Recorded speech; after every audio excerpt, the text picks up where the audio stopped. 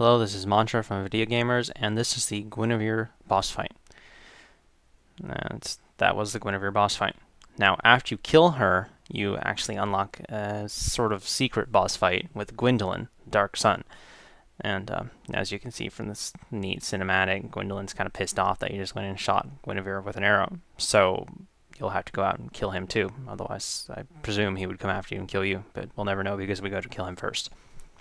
The sun goes out, which is a really cool effect, and also a lot of the monsters in this whole region will disappear. Now we just skip through all that, of course, to get to the boss fight, and here is another neat cinematic, very close to the last one, where you get to see, Gwyndolin kind of being pissed off again at you for killing Guinevere. What you'll be seeing soon is the fact that this is, in fact, a very long hallway when you actually do the Gwyndolin fight. There is no real limit to it. There, you can see that occurring. And so what that means is that you're never going to reach the end and corner Gwyndolin. Gwyndolin will just keep teleporting away for forever until you kill him. You'll notice my armor changed. That's because I died in the previous attempt. So, yeah. Gwyndolin has three main forms of attack. Those balls that will go through the side pillars, so you just have to dodge and flip or roll out of the way. The arrow strikes, which don't go through the pillars, but aren't really that bad. As you can see, I can just dodge them by zigzagging in front of Gwyndolin. And then right as you get near Gwyndolin, even before you even touch him, he will start to teleport, so you're going to want to just rush him as quickly as possible. Once you get past a certain point of no return, he will start to teleport, and you just have to sprint as quickly as possible towards him to get in some damage before he gets away from you.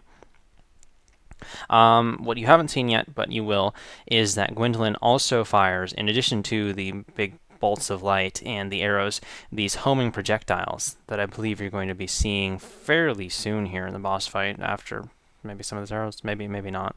At any rate, those can be dodged and avoided by running behind the pillars, unlike the giant bolt attack. However, Gwyndolin can and will shoot the giant bolt at you after shooting the little projectiles, and the big bolt may in fact reach you before the projectiles, so watch out for that, because you will have to dodge the big bolt, and doing so might leave you vulnerable to the projectiles. Like, if that bolt had come a little bit faster, that would have been the same problem there. So, if you can dodge those three different attacks, you'll have no problem with Gwyndolin. It's advised to go two-handed on Gwyndolin because you can dodge all of his attacks. There's no real need to try blocking any of them. You'll just take more damage than is necessary. Gwyndolin is a fairly easy boss fight.